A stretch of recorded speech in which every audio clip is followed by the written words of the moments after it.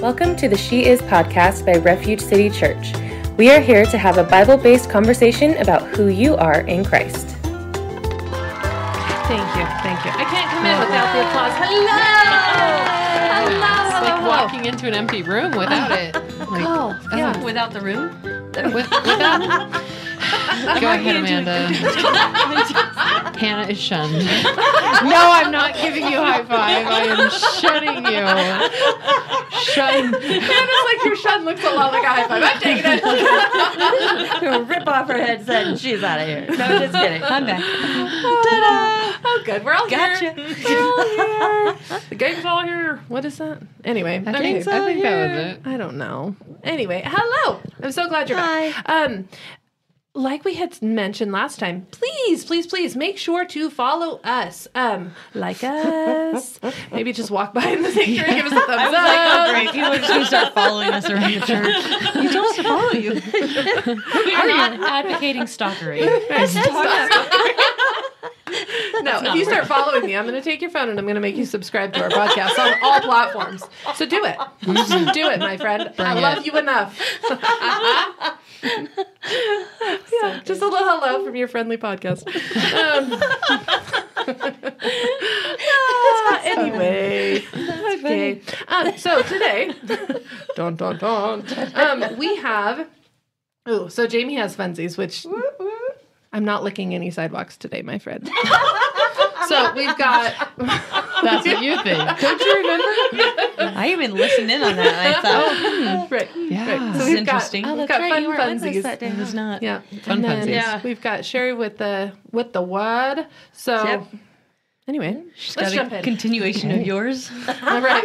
Yeah. Well, so back to the funsies of licking sidewalks. Oh, golly. We were going to ask you, Hannah, which one were you going to choose? Yeah. Do you remember what the first one was? What the other options were? Yeah. It was like... Oh, Something was it, about have like- someone... Oh, no, you're... Stick your tongue up Was someone's it the gum nose. though? Yeah. Yeah, it was stick your tongue up someone's nose or lick the New York sidewalk. I Yeah. probably like the sidewalk. Yeah. Yeah. And I will not be the willing nose for any scenario. I think it was a stranger's nose. It was. Yeah, I It was think just it a was. random It could person. be you. Yeah, You're not a stranger. to or anybody. random. Yeah. So, right? No, All right. That is not today's funsies. That was just a little bonus. I thought it would be fun today to just got her little head bob. do a little, I guess this is trivia. I don't know. To learn about the collective nouns for animals, like groups of animals. What are they called? Oh, Because that's gonna some be of them good. are really weird. Yeah, it's true. How do they come up with these? I don't know how they Right, come children. up with them, Right? but Just it's- ask a second grader and they'll tell you what it should be. Yeah. I like that. Okay. So yeah, I have a huge exhaustive list here. So starting with number 1, just kidding. See you next Thursday. I'll just pick out some fun ones. So first up on this list is birds. So there's a bunch of birds on here. I don't even know what they are, but well, let's start with quails. I do know what those are. And there's actually 3 options here. I'm not going to give you what they are. You could just, yeah, but you might, you have a better chance of guessing, I guess, if you get one of 3. So what would you call a group of quail? A pack. Pack? A quackling. Yeah. A quackling of quail? Yeah. If that's not what it is called, that's what it should be called. Right. What do you say, Sherry? Quail. A quail of quail? A quail of quail. Okay. No, you're all wrong. You would have been right if you guessed a bevy of quail. What? A covey of quail. Or a drift of quail. Really? Wait, they have 3 names? That's not fair. Either one. Like I said, you had 3 chances. well, or they're 3 I better- thought you were they're like doing better than multiple all the other choice. birds. But they're called Are all they? 3. Yeah. Are they not? A covey. That's kind of a cool name. Yeah. Not as good as what was that other one? Quackling. Yep, bevy? All right. Do you guys like hummingbirds? Yes, I do. I think they're like, I was telling my daughter, like, because they just come and go so quickly. It's just like, oh, something magical just happened. I'm like, they're like fairies. Yeah. I know fairies aren't real, but if they were, it would be a hummingbird. Right. It's just like, yeah. Anyway. All right. What would you call a group of hummingbirds? Quickling. There's 4 on this list. A quickling? Yeah, because they're so fast. Oh, Anyways. It's pretty good. that is good. See, I just keep thinking of a gaggle. You're going to get to something where there's a gaggle of these critters. It's got to be But I something don't remember. poetic. Geese though, are gaggling geese. I think. Yeah, But hummingbirds, tiny little things. A swift. A swarm. Ooh, a Well, swift. I'm going to go with a swarm of hummingbirds. That sounds so ominous, though. Yeah, but when they're all around you and they're like, Ay. Can you do that again? they're flapping so hard, and there's all of them. It's like they're just gonna so kind of fast. attack my eyes. Could you imagine the sound? Like, what would that sound like? That almost sounded like a lasso. Really quick lasso, yeah. Yeah. I don't know. Anyways, yeah. You don't know? I don't know. All right. A charm? A See, I hummingbird? told you. Oh, that Okay, makes sorry. sense. I got excited. You said a swarm. No, I said No, a swarm. she said a Oh, you swarm. said, what did you say? I said a quickling. Oh, a quickling. Oh, not a swarm. Okay. So, yeah, there's a charm, a chattering of hummingbirds, That makes sense. or a drum of hummingbirds, Oh, or this one's weird, a troubling. see, Troubling of hummingbirds. Swarms will That be must troubling. be, maybe that's like, it depends on the size. yeah, Like, yeah. One Like humming- 2 is like a charm. charm. Yeah, but yeah, 10 is a troubling. Yeah, You meant the troubling size in the of the forest. hummingbird. I was really confused because I was like, I didn't think they got much bigger. That would be scary. Oh my goodness. Especially for as fast as those wings go, that it would just I know. chop my hair or something. I That don't would know. trouble you. Let's do one more bird before we move on to something else. This one has lots of options actually. Magpie. Oh. Would you call a group of magpies? annoying. Okay. Ouch! Do you know them personally? That was violent. The noise. It's just, It's troubling. making me mad. A Vanderbilt. Whoa. Is that on the list? That. I don't think so. A grouping? A grouping of I don't know. magpies. Grouping. Not quite. okay. We got a congregation. Oh my goodness. I am offended. A charm of magpies. Oh. A flock of magpies. Oh. Could have Yeah. thrown out an easy one out there. A gulp of magpies. A murder of magpies. Oh, Hannah, there you go. Annoying. A tiding of magpies. Yes, a Those are the tiding. angelic magpies, I guess. Tidings of joy. A tittering of magpies. That's fun. Good one. I like that. A tribe. Oh. Oh, that's the last one. A tribe. A tribe. Yeah. All right. Well, there you go. You guys are 0 for whatever, 3. We'll get there, guys. We'll We're get close, you know. there. All right. Let's move on to mammals. This might be easier. Okay. We'll see if you guys know this one. Probably not. It doesn't Not with that sound face. No, that sounds good. Yeah. Sorry. Like, there's a big list here. I didn't get to read it all before we go. So, we'll start with gorillas. Yeah. So a charge of I would gorillas. say a band. Oh, yeah. gorillas. Oh, yeah. I think that's a real thing. Yeah. It's probably on the list. Somewhere. You watched Tarzan, right? They made music. They had a band. Gorillas. What do you think, Nicole? I don't know. What do you I have think, no audience? What do you call a group of gorillas? Terrifying. Well, Hannah, you were right. A band is Really? Yes. Good job. It's a band of gorillas. Or there's also, I like this one. Oh, We got one. there's also a whoop. Whoop of gorillas. You have the gorillas in the band, and in the audience, they're what's happening? Lene's calling. Hang on. I told her I was going to do this if she calls me again. Hang on. Lene? She got scared. Did you hang up on her? I don't know. I'm on Do Not Disturb, so maybe it was like, Voicemail. yeah, I hit the button, but she went away. I got my headphones on. So I can't hear nothing. All right, sorry. You missed out, Lene. You could have been on the show. Now I gotta find my spot again. Gotta make sure she listens to this one. I know. She dodged a bullet there. She probably hung up right away. She's like, oh, she's recording. Bye. Okay. This one, you might be able to get one. Let's see. What do you call a group of mules? Obnoxious. Loud. Am I right? No. A dray. A dray Whoa. of mules. That goes that author brain going. A bunch of burros. A clump. I have a clumpling. Oh gosh, yeah. that's probably one of these on here. A herd. A herd of mules. Mules. Yeah, heard. Okay. Sorry, guys. Huh. I was thinking maybe someone might get a pack of mules. I was gonna say a pack of derms. A pack of flying fish. Is that from Ice Age? Yes. Say, yeah. Pachyderm. Okay.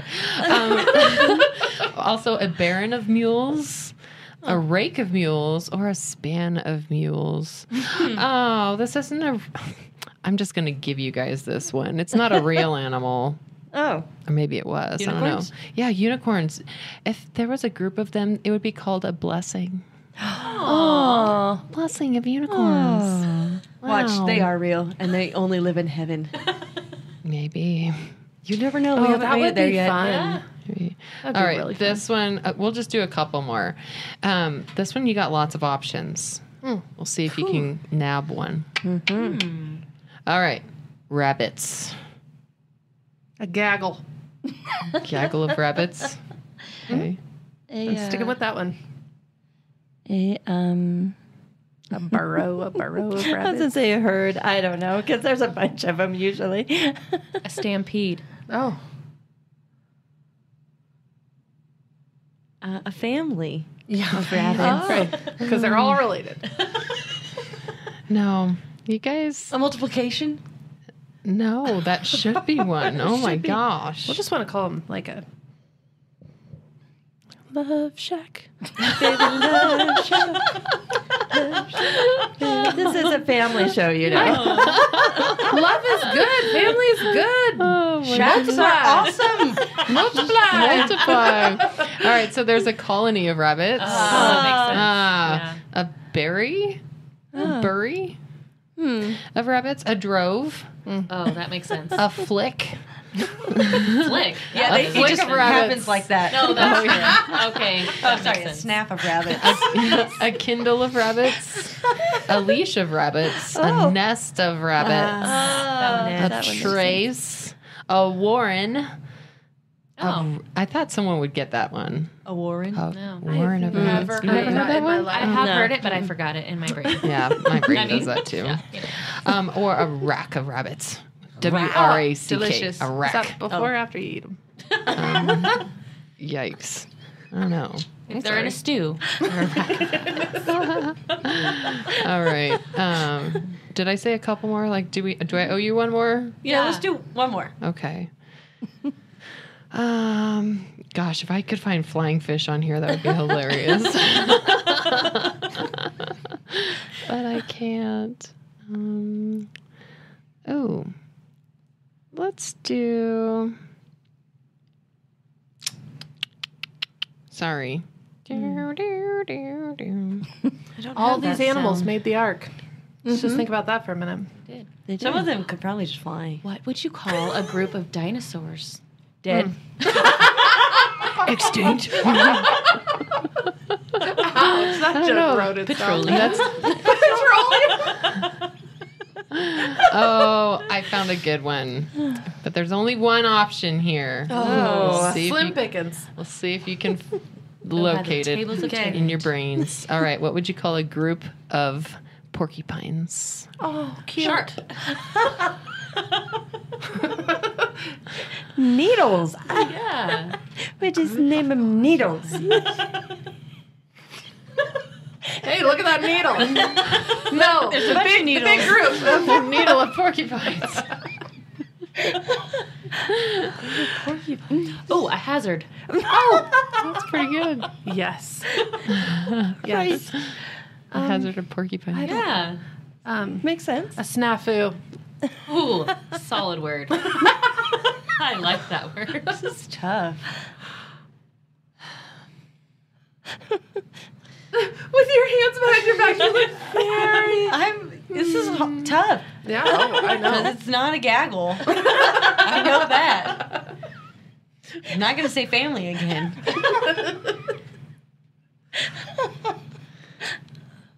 I don't know. Cousins. We'll go with that. A No. cousin of a porcupine. No, that was wrong. I knew So any of close, my answers so- would be wrong. So Okay. It's a prickle. A prickle of Well, porcupines. I was kind of close. I said a sharp. I know, you were pretty close. A sharpling. Adorable. All I right. liked hazard. That was good. Yeah, that was really good. good. Clearly, real. I don't know Excellent. any of that. Hey, look at those animals over there doing animal things. That's a group of them. And they're all together. It's awesome. Togethering. Hey, look at that. More than one animal over there. Well, let us pray. Be sanctified and holy. Jesus, we just thank you that we just get to come together for another week just to dive deep into what you have shared with Pastor Sherry, and that we just get to know more about you. Open something up to each and every one of us who are sitting here or listening. And we just thank you and we praise you for all that you have in store. In Jesus' name, amen. Amen. Amen. I too am in Job. Oh, it's a lovely place to be. The beginning and the end. Mostly the end. Mostly the end. Mostly the end, because that's where all the blessing is. Yeah, I've been studying Job. Well, I was studying something for a while, and then Pastor Jim asked me to do a teaching recently, which took me back to all of my notes, which took me back into Job again. And every time I read Job, I'm struck with the beginning of chapters 1 and 2. Because I'm like, really? Who all was there? Right. We're having a meeting, and who's there, and why are they there? Right? So we're gonna start reading Job 1. I'm gonna read 6 through 12. It says, one day the angels came to present themselves before the Lord, and Satan also came with them. The Lord said to Satan, "Where have you come from?" Satan answered the Lord, "From roaming throughout the earth, going back and forth on it." Then the Lord said to Satan, "Have you considered my servant Job? There is no one on earth like him. He is blameless and upright, a man who fears God and shuns evil. Does Job fear God for nothing?" Satan replied, "Have you not put a hedge around him and his household and everything he has? You have blessed the work of his hands so that his flocks and herds are spread throughout the land. But now stretch out your hand and strike everything he has, and he will surely curse you to your face." The Lord said to Satan, "Very well then, everything he has is in your power. But on the man himself do not lay a finger." Then Satan went out from the presence of the Lord. So just like we learned last week from Amanda's teaching, is Job had not sinned. He was a man of God. God said himself that he is upright, and have you noticed him? And so, you read through Job and you're like, well, if he was so upright, then why would all of this be happening, right? I get answered that all the time. Counseling, people come in and say, well, if God is so good, why does he allow this to happen? And I'm like, have you read the book of Job? right? Because clearly it says here he has done nothing wrong, and yet there was a meeting that I'm still baffled by, because I'm like, why is he even in that meeting? But he is, and so it's just bad things happen. Bad things happen to people, and it isn't always explained, right? So we're going to jump to Job 2, 1 through 6. And it's the same. It says, on another day, the angels came to present themselves before the Lord, and Satan also came with them to present himself before him. And the Lord said to Satan, where have you come from? Satan answered the Lord, from roaming throughout the earth, going back and forth on it.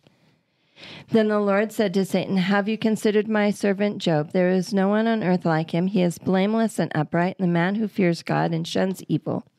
And he still maintains his integrity. Though you incited me against him to ruin him without any reason. Skin for skin, Satan replied, and man will give all he has for his own life. But now stretch out your hand and strike his flesh and bones, and he will surely curse you to your face. Then the Lord said to Satan, very well then, he is in your hands, but you must spare his life. And so both times, God has said he has done nothing wrong. He has no reason, he hasn't sinned. Mm-hmm. There's no reason for anything to come up against him. But yet, the Lord was like, okay. Because the Lord knew Job. He knew his heart, and he knew what he would do. He knew he would not sin against him, right? And so let's chat about that today. It brings up questions in me. Does the Lord know me? Does he know my heart? Does he know how I'm going to respond and react when something bad comes against me, to a point that he's going to go, yeah, go ahead. Have you met my servant Sherry? Go ahead. Let's just see what she does. Or is he going to go like in, there's another chapter in Matthew and Luke, where someone comes to the Lord and says, well, what about this man? And he says, no. We all know him as Simon Peter, because there was a meeting there too. That said, well, what about this man? And God said no, because he also knew his heart. So I encourage you to read that one too, because he did know his heart, and he knew that he wasn't going to stand firm. So he told him, no, you cannot. And so I just want to chat about that today. I think it's important that we understand that, for a lot of years, I skipped over that because I don't want to read about Satan. I don't want to read about the adversary. I don't want to read about any of that. But let's look at it in the point of he does come. He does go before the Lord to accuse. There are these meetings just so that he can go, whoa, whoa, whoa. Did you just see what your man did? Did you just see what your daughter did? Did you just see? Right? And so these scriptures are so intriguing to me. To read about these meetings and who is in attendance just blows my mind. I never thought about any type of meetings in heaven like this. Have any of you? No. I mean, and I know we've all read Job. Did you ever give any of that a thought of, wait a minute, why is he there? I always pictured that they were on the earth.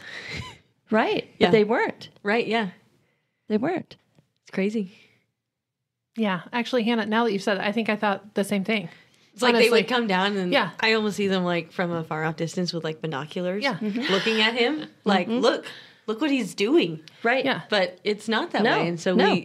our earthly minds, I don't think, can comprehend sometimes what's actually happening in I a was like, spiritual well, wait realm. a minute. What is he doing? Who let this guy in? Right. Yes. Because you were kicked out. How did Right. you get back in? Yeah, I don't like that. Have any of you thought about that? I have, but I don't see any answers. So it's just one of those like, that's weird. Well, hopefully today I'm going to give you some answers Okay. because I've kind of dove into this. I was going to look up, and I thought I had it in my notes. Maybe I do. Oh, I do. It's in Luke. Okay, we'll get there. Okay, because I'm like, wait a minute, because I know there was getting ahead of myself. Satan has officially been kicked out of heaven. But I know that Satan's real. I know he wanders the earth. He's extremely prideful and out to destroy us. But I guess every time I read Job, it still baffles me to remember that he actually has access to the throne room still to this day. Every single time I read Job, I think of this. Satan has officially been kicked out of heaven, but he still has access there. Several places in Scripture presents the idea that Satan has access to the presence of God in order to accuse the saints. Mm-hmm. So let's read Zechariah 3, 1 through 10.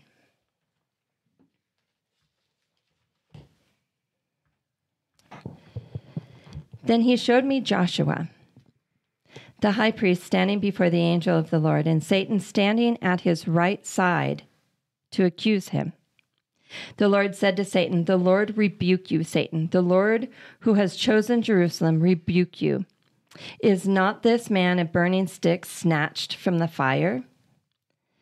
Now Joshua was dressed in filthy clothes and stood before the angel. The angel said to those who were standing before him, "Take off his filthy clothes." Then he said to Joshua, "See, I have taken away your sin, and I will put fine garments on you." Then I said, "Put a clean turban on his head." So they put a clean turban on his head and clothed him, while the angel of the Lord stood by. The angel of the Lord gave this change to Joshua. "This is what the Lord Almighty says. If you will walk in obedience to me and keep my requirements, then you will govern my house and have charge of my courts, and I will give you a place among these standing here." Did any of you realize where they were? I'm learning that I don't think I pay as much attention as I thought I did. Well, I mean, to location, Right. I don't know. Well, because here's the thing that I've noticed in my studies. I get so focused sometimes on the situation. Mm-hmm. Yeah.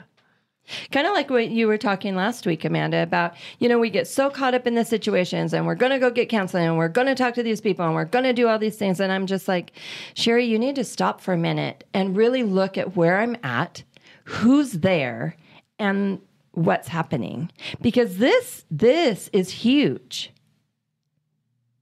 He showed me Joshua, the high priest, standing before the angel of the Lord, and Satan standing at his right side to accuse him. So this is a vision, but it also becomes real because he not only sees him dressed in filthy clothes, but he changes his clothes. He puts a turban on him, which shows high priest.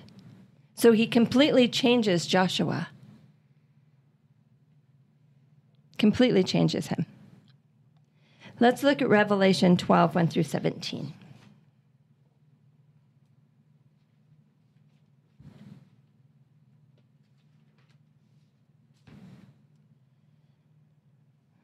One through 17. A great sign appeared in heaven, a woman clothed with the sun, with the moon under her feet, and a crown of 12 stars on her head. She was pregnant and cried out in pain as she was about to give birth. Then another sign appeared in heaven, an enormous red dragon with 7 heads and 10 horns and 7 crowns on its head. Its tail swept a third of the stars out of the sky and flung them to the earth. The dragon stood in front of the woman who was about to give birth, so that it might devour her child the moment he was born. She gave birth to a son, a male child, who will rule all the nations with an iron scepter. And her child was snatched up to God and to his throne. The woman fled into the wilderness to a place prepared for her by God, where she might be taken care of for 1,260 days. Then war broke out in heaven. Michael and his angels fought against the dragon, and the dragon and his angels fought back. But he was not strong enough, and they lost their place in heaven. The great dragon was hurled down, that ancient serpent called the devil, or Satan, who leads the whole world astray. He was hurled to the earth, and his angels with him. Then I heard a loud voice in heaven say, "Now have come the salvation of the power and the kingdom of our God, and the authority of his Messiah. For the accuser of our brothers and sisters, who accuses them before our God day and night, has been hurled down. They triumphed over him by the blood of the Lamb and by the word of his testimony, word of their testimony. They did not love their lives so much as to shrink from death. Therefore rejoice, you heavens, and you will dwell in them. But woe to the earth and to the sea, because the devil has gone down to you. He is filled with fury, because he knows that his time is short. When the dragon saw that he had been hurled to the earth, he pursued the woman who had given birth to the male child. The woman was given the 2 wings of a great eagle, so that she might fly to this place prepared for her in the wilderness, where she would be taken care of for a times and a half a time, out of the serpent's reach. Then from his mouth the serpent spewed water like a river to overtake the woman and sweep her away with the torrent. But the earth helped the woman by opening its mouth and swallowing the river that the dragon had spewed out of his mouth. Then the dragon was enraged at the woman and went off to wage war against the rest of her offspring, those who kept God's commands and hold fast their testimony about Jesus. So now where are we? In the sky. Revelations is so hard. It is so hard. I mean, I see the parallels. Right. My brain, it's going. I'm just, Revelation is hard. It says the sky. Yeah. Right. Just going with it. And Right. then Satan's hurled down. Right. So you get that. We know that he Yes. fell Uh-huh. from the sky. Right. There's also a song about it. Right. But then it just seems like it's the earth. Yeah. Yeah. Yeah, I think it's from heaven to earth. Yeah. But we just read in Job that he gets to go back up sometimes for meetings. He does. And it says, who accuses them before our God day and night. Well, where's... Well, that's the thing. I feel like the dragon here is like up, down, up, down. Like Yes. He's sneaky. Sneaky, He yeah. is. He's a wily little sucker. Right. But when we've read that, have we thought about that? He comes and goes. I mean, there's scripture all over. I Yeah. could have given you a whole bunch Yeah. that I never saw before of him going back and forth and back and forth and back and forth. And I never thought about it because I'm like, well, you can't get up there. Well, but then But he I guess, can. does that maybe bring a good finality to his end when he actually gets banished to the Yes. lake of fire? See, and that's it, is he has access. So we all know he was Lucifer. He was an angel who got prideful, and so he got banished from heaven. But God still loves him. God still wants him to be healed and whole, right? I mean, he knows who he is. Jesus washed Judas's feet. So why wouldn't God be like, you come. I still have control over you. Do not forget who I am and what your place is. But I will listen to you. You can come and join my courts, and you can come and accuse my daughters and my sons. But I know my children. So he will still give him access until the day that he is completely banished, and then he can no longer go back and forth because God holds the key, right? But have we really thought about that? You know, we talk about it all the time. Well, you know, he is the prince of the air, and he accuses, and, you know, we always hear well, he's come to kill, steal, and destroy. Okay, but let's think about this for a minute. How does he do that? Well, he has to go to God and tattle. Right, that's what I was picturing, is like this, hold on, wait, whoa. Did you notice? Hey, did you see? And it's this, like you were saying, I mean... She's just a gossiper. Right. That's one of exactly Job's what friends? he is. Mm-hmm. It's exactly. But, and I think that it almost, it kind of stirs you into like just exactly what you're getting at, being known by God, right? Yep. When he goes back to tattle, Yep.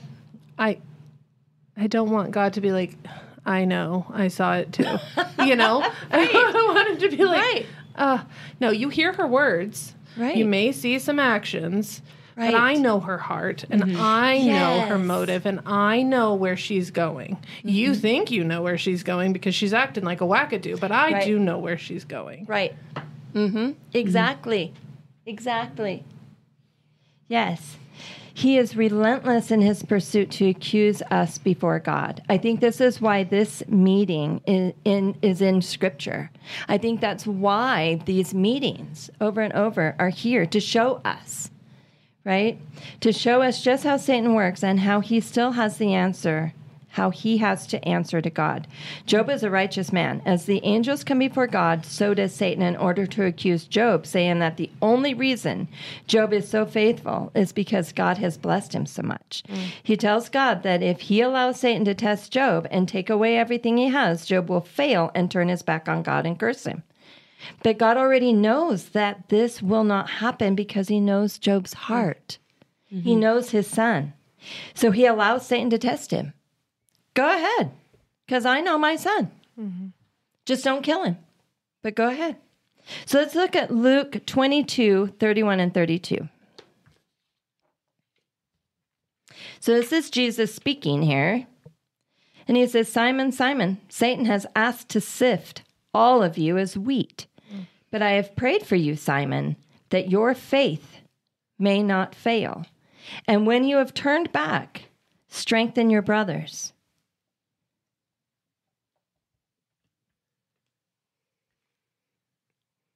Are you seeing it for what it is now instead of what I've always thought it to be? This is the exact same thing that happened to Job. This is very interesting. See, I don't like talking about Satan. I don't like talking about the deceiver, but we have to think about this. You know, I've read over this time and time again in Luke, and I never saw it the way I saw it just a few months ago when I had gone back to research some stuff. And I was like, whoa. Simon, Satan has asked to sift all of you as wheat. But he doesn't do the same that he did with Job because he knows his heart. At this moment, he knows he's going to betray his son. So he says no. But the Lord, because we can read further. But he replied, Lord, I am ready to go with you to prison and to death. Jesus answered. Now Jesus answered, I tell you, Peter, before the rooster crows today, you will deny me 3 times. He knows his heart. So now they won't allow Simon Peter to be tested like he did Job.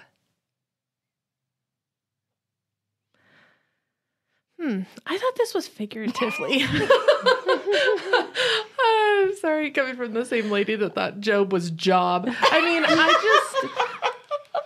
there's so much in there, right? But I truly, when I was reading that, I was today years old.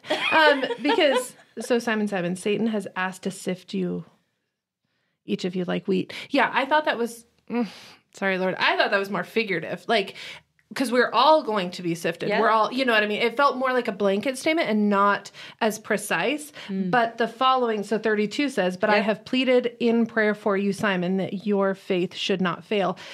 It goes, Right. it mirrors that, Right. that accuser, that I'm going to come before you and this is my case, you know, no longer feels as a blanket statement-y. So now, when you read about these different people and in the different books, now I'm seeing it everywhere. I had not seen these that way until I started reading what Job 1 and 2 is really saying, where they are and the conversations that are happening. And then it was like, Lord, okay, I get that now. I get that now. He comes running to you about every little thing that I do. And then you sit and say, oh, no. It's all right. I know her. I know her heart. You accuse all you want to. And I've said it here before. Somebody can come to me about any one of you ladies and say, oh, Jamie or Hannah, Nicole, Amanda, they did da-da-da-da-da. And I'm like, no. I know them. I know their heart. I know their motives. I know them. I have spent time with them. Mm-hmm. Get thee behind me, Satan. And that is precisely what happens all day, every day here on earth, because the accuser, we say it, well, he accuses. Okay, but let's look at this. He goes from earth to heaven to accuse because he has that authority. He can still do that, which really isn't an authority, because God still has authority over him. Mm-hmm. So he can go and accuse, and he can go and badmouth us, but then God, whoa. Okay, you can say that all you want to, and I'll let you test them, but you can't kill them, and you can't do this, and you can't do that, because he has authority over what he can and cannot do. Mm-hmm. So then you put that with our free will. We have all fallen short of glory. Yes. Huh. Now what do you think about Job 1 and 2? More than I did last week. So Luke 22 is very similar to Job, but unlike Job, Simon Peter failed. God knew his heart too. Satan still goes before God and brings every accusation he can against us. For every one of our sins, he stands before God to point them out, wagging his finger at us, saying, did you see what or hear what they did, God? What your child just did. Then Jesus steps in and says, yes, Father, she is your child. I paid the price for those sins. Mm-hmm. She believes in me, and we know her heart. And by my blood, I have washed away those sins. So he can go and he can accuse and he can say and he can point his finger and he can do all of those things. But God knows who we are because we are his children, right? So does God know you? Does he know your heart? And will you pass or fail? Thank you for listening to the She Is podcast by Refuge City Church. We pray that you have been encouraged and equipped in knowing who you are in Christ. If you are wanting to have a personal relationship with Jesus, pray this with me. Dear Jesus, I know that you love me. I ask you to forgive me of my sins. Please come into my heart to stay and help me to hear your voice and grow in you. In Jesus' name, amen. Keep in touch between podcasts by finding us on Facebook and Instagram. The links are in the show notes. If you haven't already, be sure to subscribe to this podcast to hear more from us every week about who you are in Christ.